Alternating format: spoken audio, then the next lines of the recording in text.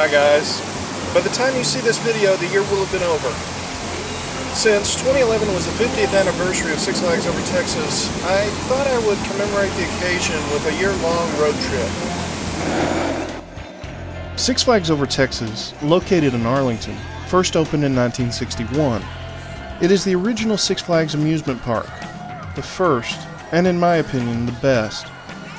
Our road trips this year began with a visit to the park in March, during spring break.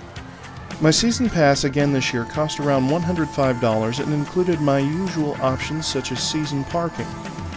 New this year, I was able to purchase my season pass with a 3-month payment plan. This meant that, after the March trip, my pass had paid for itself, even before I had finished paying off the actual price.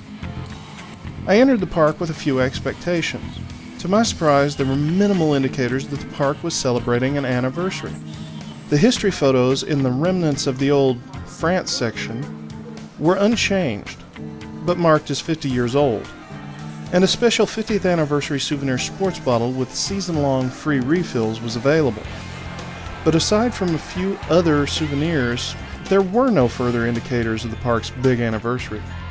Effectively, the park felt like business as usual. Several rides and attractions were not yet available.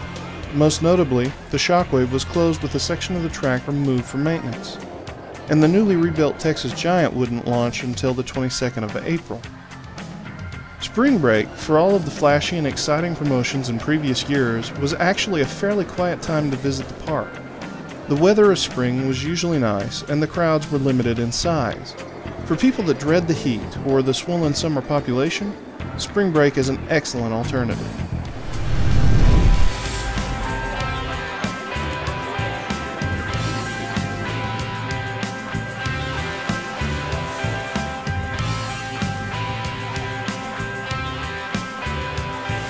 I returned to Six Flags in June during my Acon 22 road trip. My second visit to the park was almost as uneventful as had been spring break. With the first weekend of June, temperatures had warmed to summer levels. Even so, the park was enjoyable.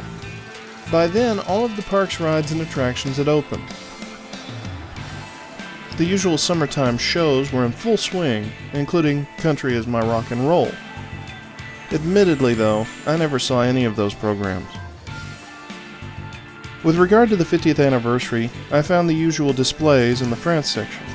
However, there were other photo displays dotted throughout the park. These displays featured many of the long-closed or changed rides and attractions of years gone by. Each was located near the original location of the featured ride. Visiting the photos proved interesting as I was old enough to vaguely remember some of the rides. Six Flags offers a great deal of nostalgia and a number of historical firsts, but in the end, all that really mattered is that I had a good time.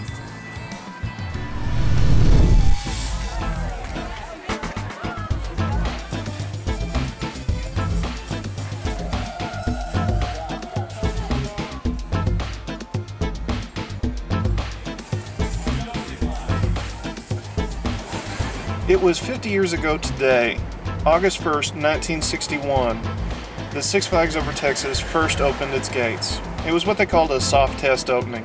The grand opening didn't take place until August 5th. I'll try to be back here on Friday, if I can find a break between the QuakeCon activities. Thanks to QuakeCon 2011, I was fully able to visit the park during the entire week of the actual 50th anniversary. By that point in the year, summer's heat had grown uncomfortable. Temperatures struck as much as 110 degrees Fahrenheit, and given the humidity in the Metroplex, I spent most afternoons in my hotel. Even so, focusing my visits in the early mornings and later evenings allowed for tolerable experiences. The August visit was during the final days of the 50 Days of Celebration event. Simply put, that few days represented the most festive celebration of the park's big anniversary. One day in particular, I received a free ticket to the park as I entered the main turnstile, and other swag was given away near the Silver Star Carousel stage during trivia activities. Casa Magnetica has been closed for several years, and it was fun to revisit one of only 2 remaining Crooked House attractions of that kind in North America. Of course, I'm not including any footage of Casa Magnetica. It's one that you have to see for yourself. Each night concluded with a new musical performance featuring the Looney Tunes characters, the cast of Six Flags stage shows, and the Dallas Cowboys cheerleaders for good measure. So ended the park's 50th anniversary celebration.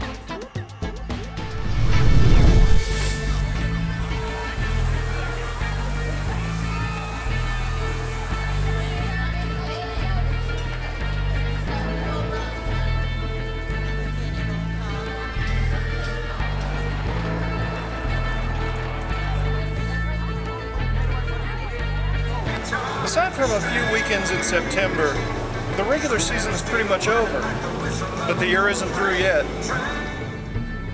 Fright Fest in 2011 was exactly the same event it has been for the past few years. Mr. Six and the Looney Tunes characters might or might not have performed in Halloween costumes during their dance party, and the carousel stage was decorated for the nightly WBAT program. 4 haunted house attractions were available, and again run by volunteer groups as fundraisers. From the pirate-themed skullduggery to clowns and lab experiments, these haunted houses only opened later in the evening. Halloween decorations littered the park, and the return of Aranya's Nightmare and Howl helped round out the stage shows. Fright Fest was once again a great time to visit the park with cooler temperatures and smaller crowds during the day. That trip was a lot of fun, but the 50th anniversary celebration had all but disappeared. Only the photo displays and a few souvenirs remained. Even Casa Magnetica was once again closed.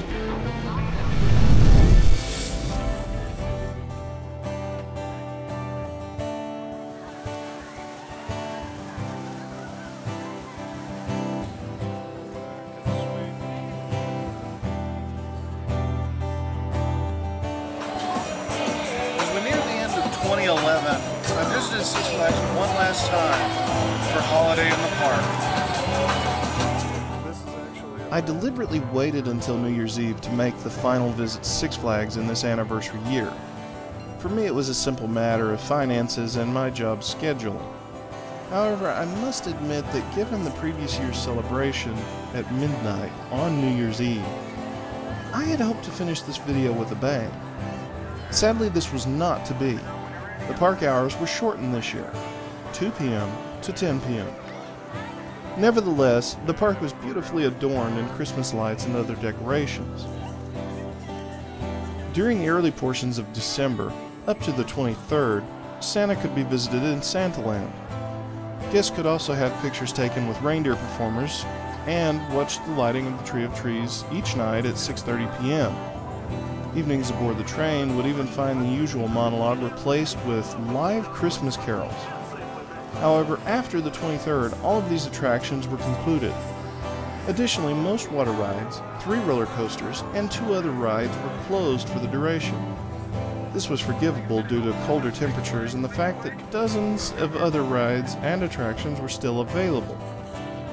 The Tree of Trees light show was country music themed this year, which didn't suit my tastes. However, the light show at the back porch stage was excellent, and the usual Christmas programs, Deck the Halls, Honky Tonk Christmas, and All I Want for Christmas returned in full. A model train display was available near Looney Tunes USA, and all of the usual holiday and carnival themed foods were available in booths around the park. Each night concluded with musical Jolly Holiday performance on the carousel stage. The Looney Tunes characters and the stage performers sing and dance a lovely program complete with fake snow. Missing from this visit, from my perspective, were the 50th anniversary celebrations. Aside from the photo displays and few related souvenirs, there was no other sign of the event. Even the new Texas Giant had been closed down during my visit.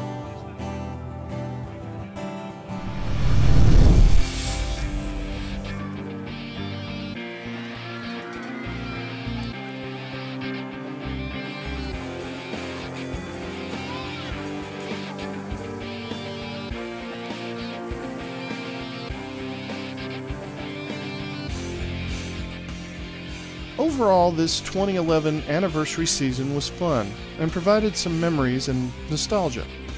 And given the $10 million cost of the new Texas Giant, I can understand the relatively minor lack of anniversary festivities. The old beast was completely stripped and rebuilt in 2010. New trains, the new Iron Horse Steel Hybrid track, higher heights, a past vertical bank, tunnels, randomized pyrotechnic events. The new Texas Giant went from the most violent ride in the park to the smoothest. Lines were often several hours long, and most patrons were happy to wait. In the end, 2011 may have been mostly business as usual, but it was still a great year, and I look forward to returning in 2012.